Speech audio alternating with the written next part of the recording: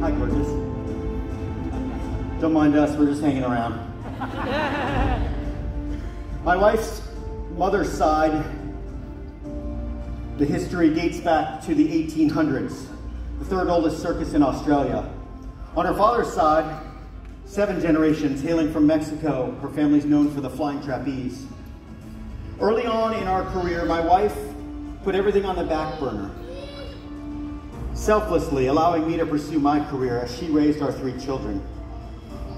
Believe it or not, we have a 25-year-old Marine, we have a 22-year-old that's currently serving in the U.S. Army, and a 20-year-old daughter that is in college. Actually, she's here helping sell merchandise for the summer.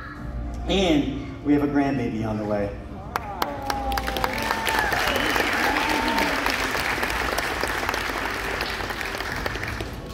So my wife, she put her career on the back burner and helped raise our kids as I pursued my career. And in order to get me back, about 10 years ago, I broke a world record right here at Silver Dollar City. I was filming a TV series for the Discovery Channel, and I broke a world record by hanging under a helicopter by nothing but my teeth about 150 feet above Echo Hollow. My wife got me back by breaking my world record, girl power, right? She actually hung by her teeth under a helicopter over 280 feet above Niagara Falls.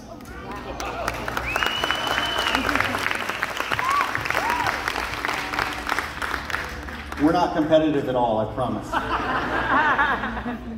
She currently has 2 Guinness World Records. I have 14, so she has some catching up to do. But she's well underway. No, I can't thank you enough for being so selfless and for putting your career to the side while I pursued mine. I love you.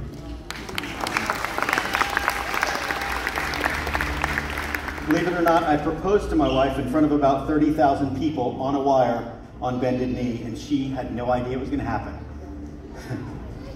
You know, you've heard some amazing stories throughout this performance. You heard the story of Veronica, who had a passion for dogs and playing with her dogs, and